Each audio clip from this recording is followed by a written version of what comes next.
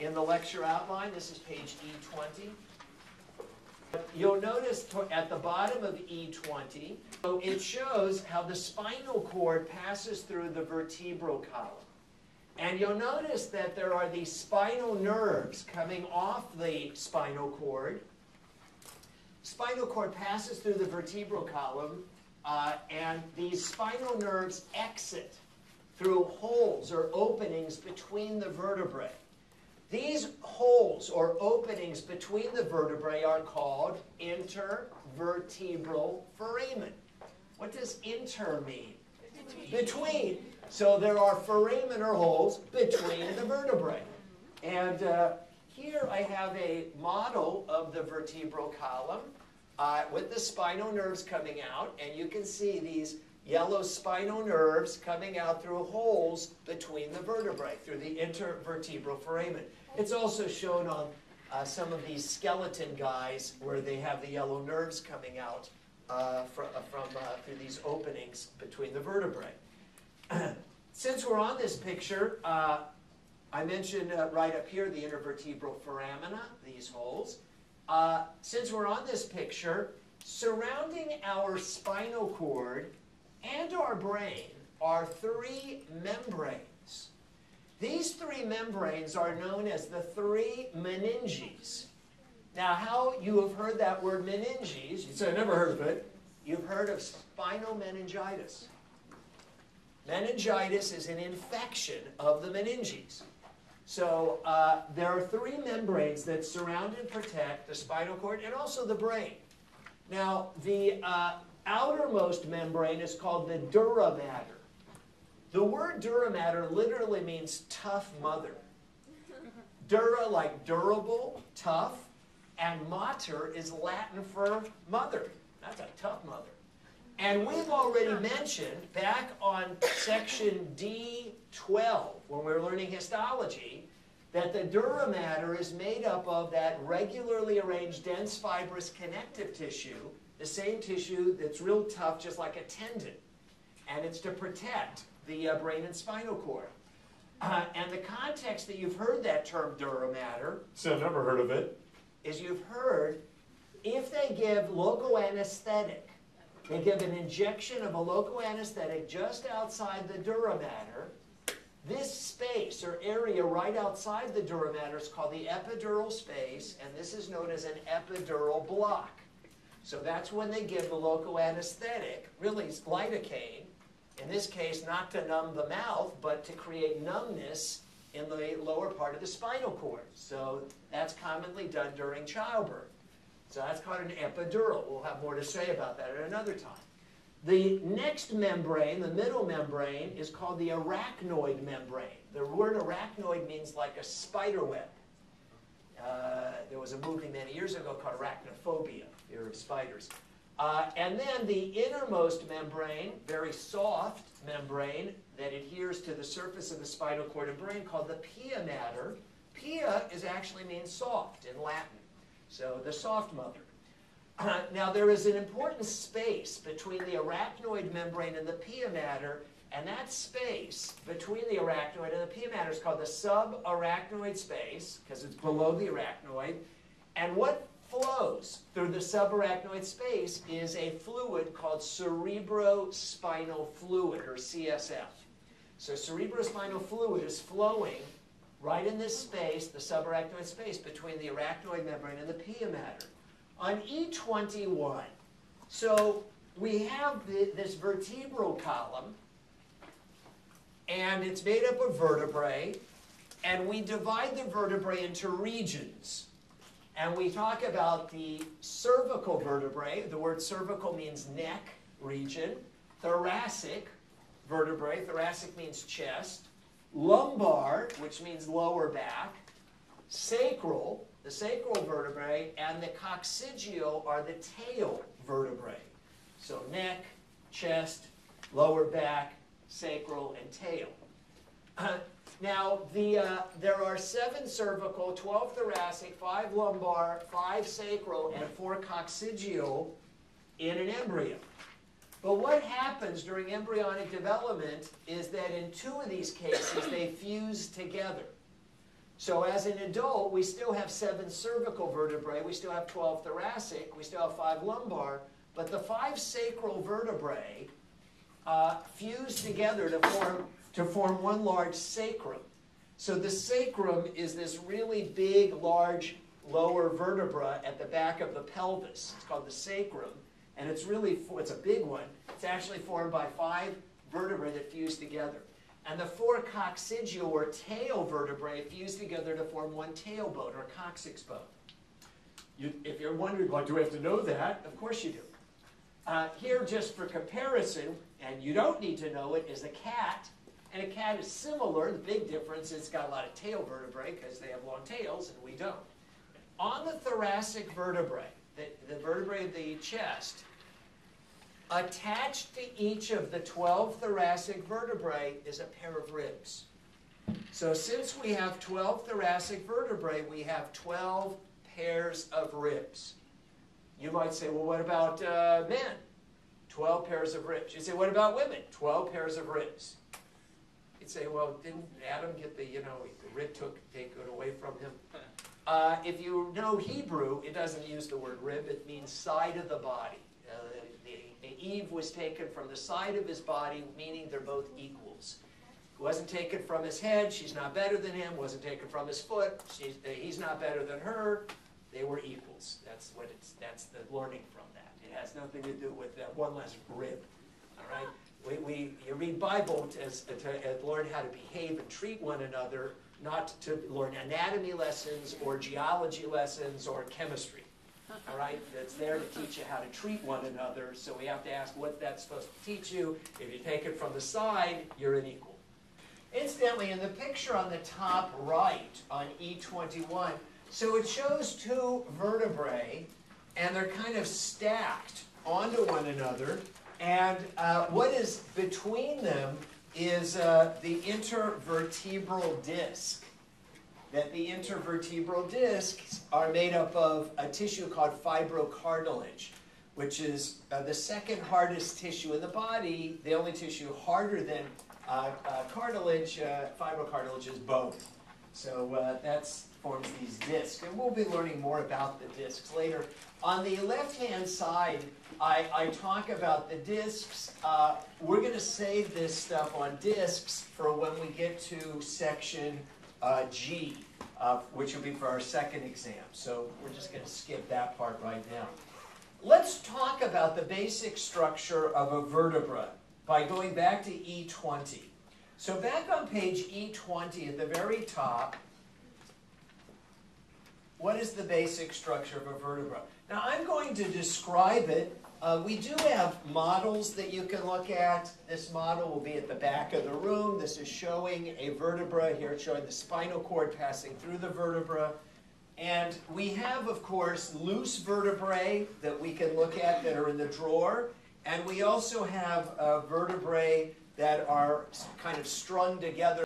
The basic structure of a vertebra looks like this. This is called the body of the vertebra. And the body is facing the ventral or anterior, which means the front side. Here on the anterior, the front, ventral side, the belly side, these are the body of the vertebrae. On the back, sticking out on the back, is the spinous process.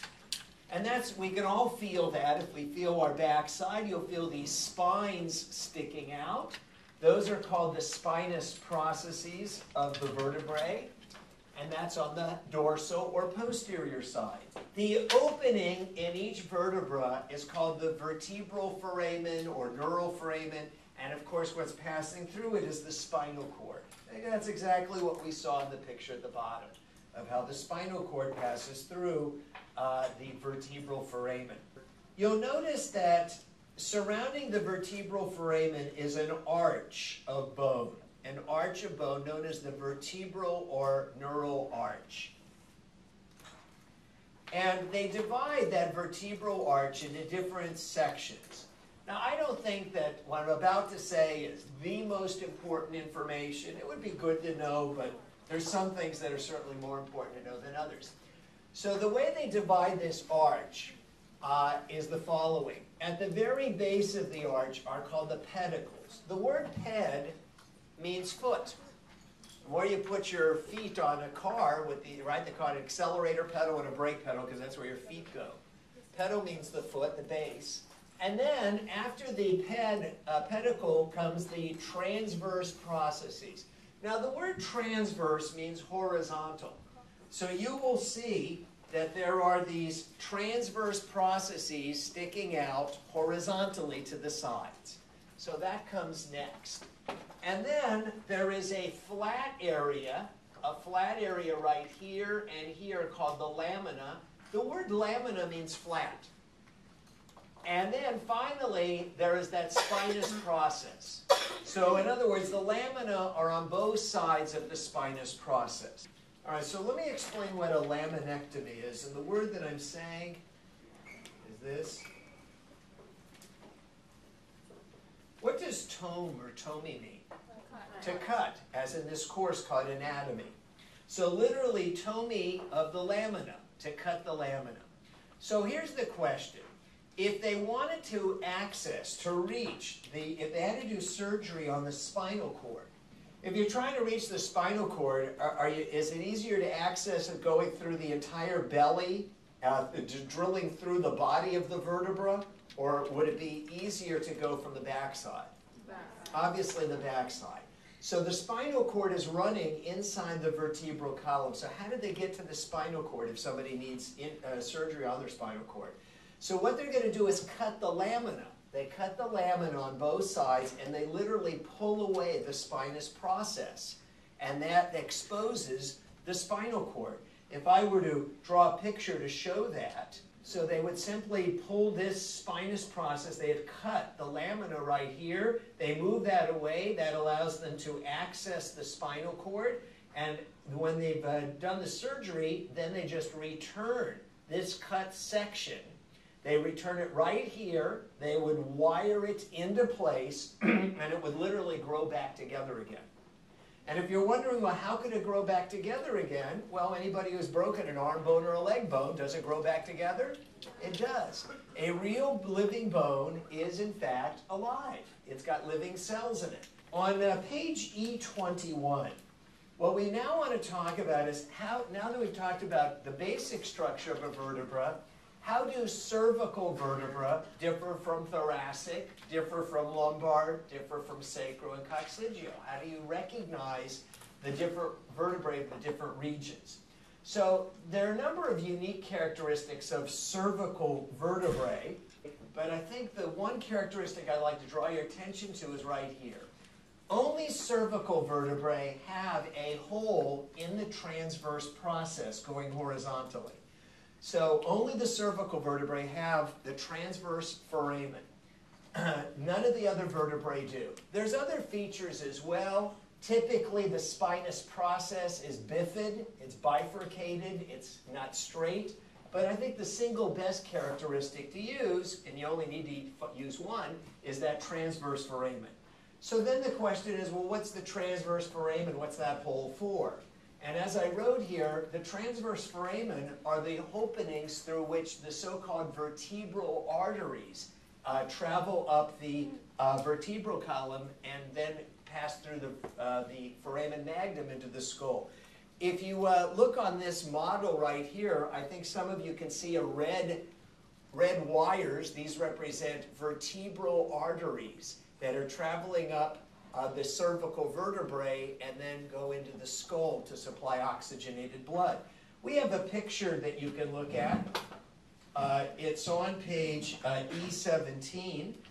We wrote that here, right on E17. So looking at page E17, which we've done previously, in our bottom picture on E17, previously we had spoken of the internal carotid artery that enters through the carotid canal, comes up through the foramen lacerum and brings oxygenated blood to the brain. You'll notice there's another artery shown here. Running right here, it's labeled VA, which does not stand for Veterans Administration. It stands for the vertebral artery, and it travels right through these holes called the transverse foramina of the cervical vertebrae, and then passes through the foramen magnum, the big hole at the base of the skull, and also carries oxygenated blood to the brain. So in fact, there are two pairs of arteries bringing oxygenated blood to your brain.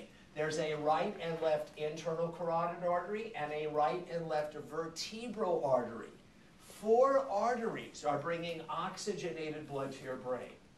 Now, again, you might say, like, do I have to know that? Is that even important? It's only important if you think the brain is important. Well, if you're not sure whether the brain is important, the brain is the most important structure organ in the entire body. Because, in fact, when your brain dies, you can be pronounced brain dead, and that's it. It doesn't matter if your heart is still beating. It doesn't matter if your kidneys are still working. You're a vegetable. So, yes, that's really important. Okay, now there are 7 cervical vertebrae. They all are all characterized by having the transverse foramen in the transverse processes. There are 3 of the 7 cervical vertebrae that are especially noteworthy that I want to draw your attention to. The very top, first cervical vertebra has a name called the atlas, which I've mentioned to you previously. Just like this big giant carried the weight of the earth on his shoulders, the very top cervical vertebrae of the neck holds up the skull. The atlas is also very unique looking. There is no other vertebra that looks like it.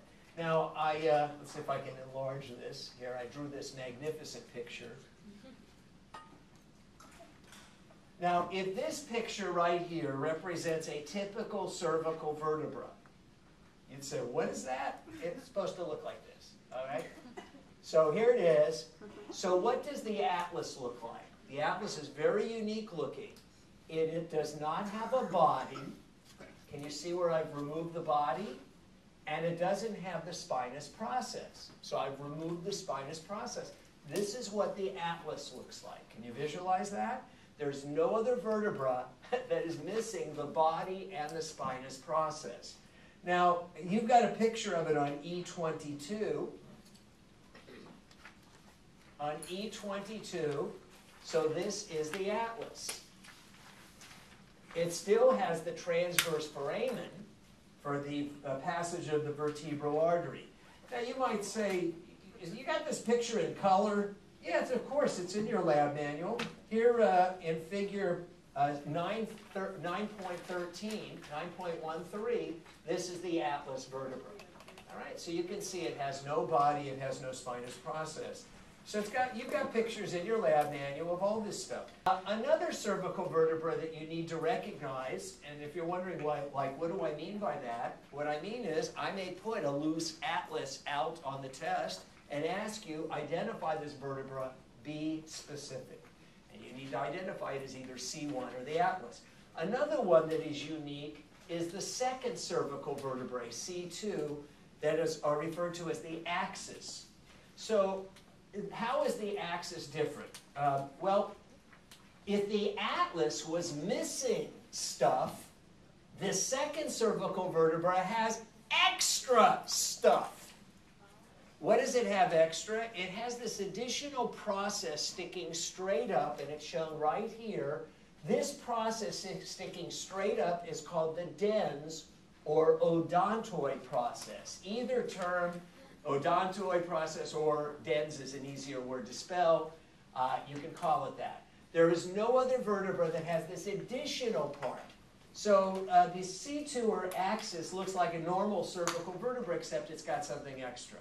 Now it's kind of interesting that if the atlas is missing stuff and the axis, the C2, has extra stuff, how did that come to be? Actually, embryologically, the body of the atlas separated from the atlas, and it actually reattached to the axis right below it, forming the dens. So that's literally how embryologically it formed.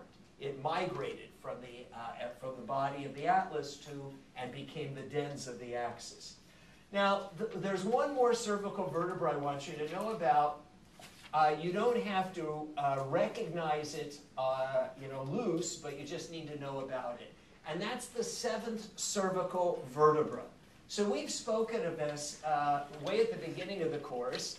If you feel the back of your neck, you will feel a bump or spine towards the lower part of your neck.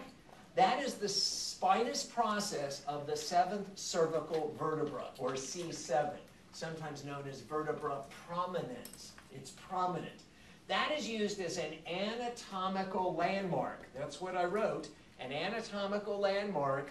And we pointed out that once you feel that bump, if you count 2 spines below it, that's the top of your heart from the back side. So the top of the heart is at the level of T2, the 2nd thoracic. So you can feel C7, 2 spines below that is T2. All right, we now know how to recognize cervical vertebrae. How about thoracic vertebrae?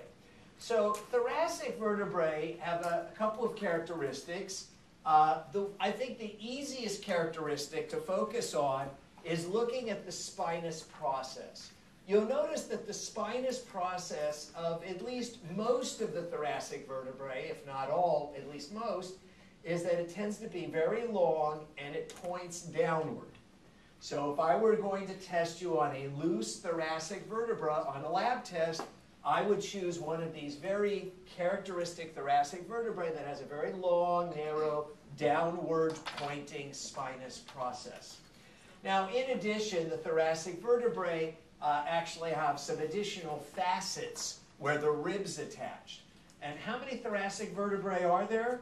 12. So you have how many pairs of ribs? 12. 1 pair of ribs attached to each of the thoracic vertebrae. So we have 12 thoracic vertebrae, we have 12 pairs of ribs. All right, so now we know how to recognize a thoracic vertebrae. How do we recognize a lumbar vertebra? So I wrote that the lumbar vertebrae are characterized by short, blunt spinous processes and very large, massive bodies. If we go back to E20, back on page E20, right in the middle of the page, this is a characteristic lumbar vertebra. It's got looking at this side view or lateral view, it's got a big, heavy body, and it's got a short, blunt spinous process. Very heavy vertebra. So if I put that out as a loose vertebra, I would choose a really good example of a big, heavy lumbar vertebra for you to identify as coming from the lumbar region. And then back where we were on E22, so the sacrum. The sacrum, we know, is this huge vertebra. This is a loose sacrum, and it is really very large because it's formed from the fusion of 5 sacral vertebrae that fuse together during embryologic development. And the sacrum actually forms the very back of the pelvis here. So you can see where on the back side, this is the large sacrum vertebra on the back side of the pelvis. On page E23,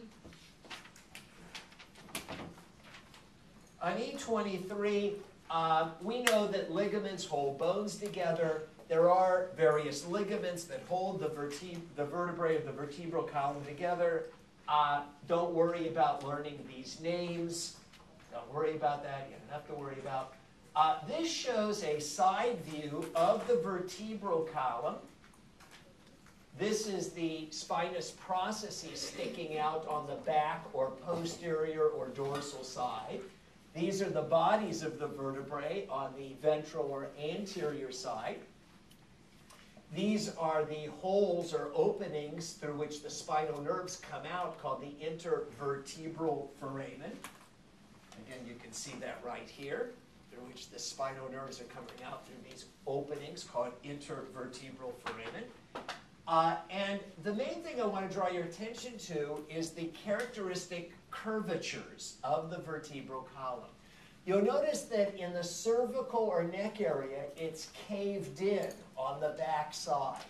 So being caved in, we use the term concave, like caved in on the back in the cervical area. That's what's normal. you'll notice that in the thoracic region, the chest region, it sticks out. So when it sticks out, we say it's convex, at least on the back side. And then in the lower back, the lumbar, again, it's caved in on the back side, concave. And then finally, the sacrum sticks out. It's convex in the sacral area. Those are the normal curvatures of the vertebral column. How did they form? How did that happen? Well, I think the easiest way to explain this is developmentally. When you look at a newborn infant, it still basically tends to spend its time in the so-called fetal position, with its legs tucked up under its tummy, and its entire vertebral column on the back side sticks out. The whole thing is convex of that newborn.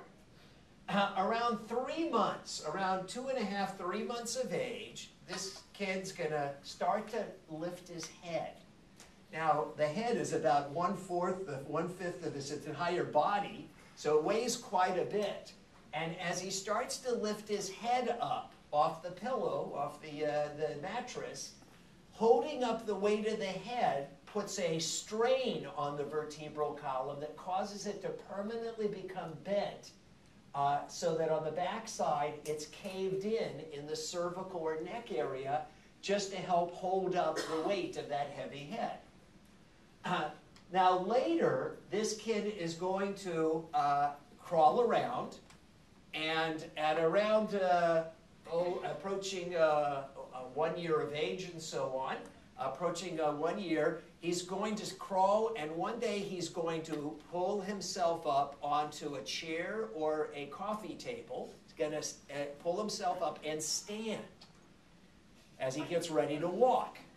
So now the weight of his whole body, as he's standing upright, holding on initially, is bearing down on that vertebral column, and to stand up, the lumbar area, the lower back vertebrae cave in or bend in on the posteriorly in the lumbar area. So that lumbar curvature was created by standing up. So you'll notice that the two curvatures where it's caved in are the cervical and the lumbar. And those came secondarily to lifting the head up and then standing up. So that's why we've written that the original primary curvature was convex. And secondarily to holding the head up, the cervical curvature caved in, and then standing up, the lumbar curvature caved in. So that's why we also say that the thoracic and sacral are part of that original curvature, the original primary curvature. That's what we wrote here. So the original primary curvature, which is convex, includes the thoracic and sacral. And so that the fact that they stick out is part of the original primary curvature, and the fact that the cervical and lumbar are caved in are secondary to lifting the head up and standing up. On page E24, there are abnormal curvatures. Now, in fact, all of us have abnormal curvatures of our spine, of our vertebral column. The only people who don't have any abnormality to the vertebral column are professional models, because they don't do what all of you are doing. Right? Slouch. That's right. Because the moment they start slouching on a regular basis, their spine is no longer straight, and that's what they want for models. So that's, you know, your parents told you, right, you're supposed to sit up straight. But we all know we don't sit up straight, we don't stand up straight, we slouch, we lean, and therefore, because we tend to do this all the time, our spines become bent in all different ways. All right, we all do it.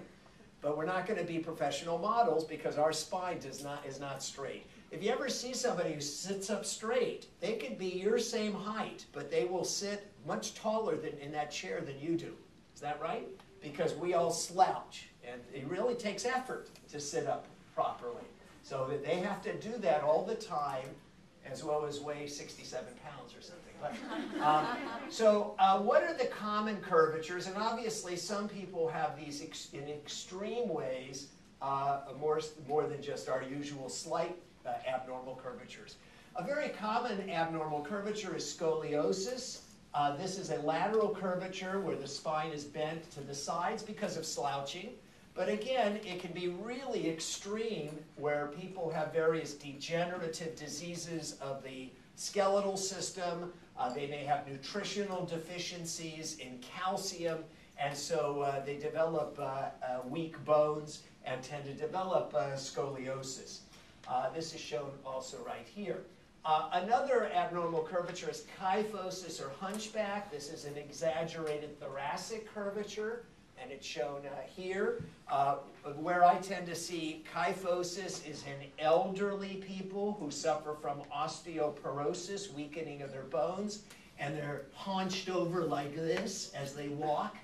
Have you seen that? So they've got kyphosis. And a third abnormal curvature is lordosis or swayback. This is an exaggerated lumbar curvature right here. And this, again, exists in a lot of people, but it's especially prominent, lordosis, in women. And why is it especially common in women? Wearing high-heeled shoes. Because when you wear high-heeled shoes, the whole purpose of the high-heeled shoes is to exaggerate that lumbar curvature and make the sacrum stick out. That's the whole point of it. But obviously, if you do that all the time, the whole lower back has this exaggerated lumbar and sacral curvature, creating lordosis. Because obviously, wearing high-heeled shoes, you're always walking downhill. And that affects the way the spine looks. All right, so you should be familiar with this. What's listed next on E24 is the rib cage. There's, of course, 12 pairs of ribs that are attached correspondingly to the 12 thoracic vertebrae.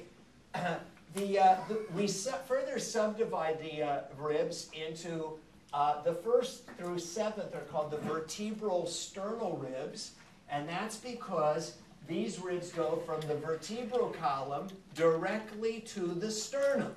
Directly to the sternum, 1st through 7th. Now, the 8th, 9th, and 10th are called the vertebral-chondral ribs because these are here and they actually attach to the cartilage of the 7th pair of ribs. So these ribs down here are attaching to the cartilage of the 7th. They don't go directly to the sternum. They're called vertebral-chondral. And then, finally, the 11th and 12th pair of ribs don't attach at all to the front. These are shown right here, right? These ribs right here, if you can make them out. These are called the just vertebral ribs, not vertebral-sternal, not vertebral-chondral, just vertebral. They don't attach in the front at all. Sometimes they're called floating ribs. Floating ribs, that's the 11th and 12th pair. I might just also mention that this space between the ribs is called the intercostal space. Another word for rib is costal, C-O-S-T-A-L. We'll see that written in a moment. And so inter means between, so intercostal means between the ribs. And that's an important area because if you're listening to the lungs and so on, you will listen in the intercostal space, where you position the leads for a measure an electrocardiogram recording. Is in the intercostal spaces of the ribs. On page E25, on E25 it shows how the ribs attach to the thoracic vertebrae. There's the so-called head of the rib and the neck and the tubercle, and they actually attach to what's called a little facet or flat spot on the sides of the thoracic vertebrae. On E25, here's where I mentioned that word intercostal spaces, and what's found in those spaces are muscles called intercostal muscles. The sternum or breastbone is actually formed, the sternum is actually formed from 3 bones that fuse together during embryologic development. There's the upper manubrium, the middle body of the sternum, and the lower xiphoid process. And these are listed on page E25. The manubrium is the superior or upper part. It articulates, that means it attaches to the clavicles, and here you can see these are the clavicles, and the end of the clavicle that attaches to this manubrium of the sternum is called the sternal end of the clavicle. This opposite end of the clavicle is called the acromial end, which attaches to the acromion process of the scapula. The sternal notch is this notch right here at the top of the manubrium. You can feel it yourself. Go ahead and feel that notch right at the very top of your sternum. Right? That's a kind of a low notch there. On page E26, the middle part of the sternum is called the body of the sternum. And then we mentioned the sternal angle, or sternal angle of Lewis. And we've learned this before. This is another anatomic landmark. If you palpate, if you feel the front of your sternum, you'll feel a little bump or ridge. That's called the sternal angle, or sternal angle of Lewis. That little ridge, that's where the manubrium meets the body of the sternum. Just lateral, just to the sides of that ridge, is the second pair of ribs. And you can feel that. Feel the ribs just lateral to that ridge. That's the second pair of ribs, and that's where the top of your heart is. The top of your heart is at the level of the second pair of ribs. So that we use that as an anatomic landmark to very quickly locate the top of your heart. The xiphoid process is the name for the lower part of the sternum. The lower part of the sternum, down here, is called the xiphoid process of the sternum. 3 parts.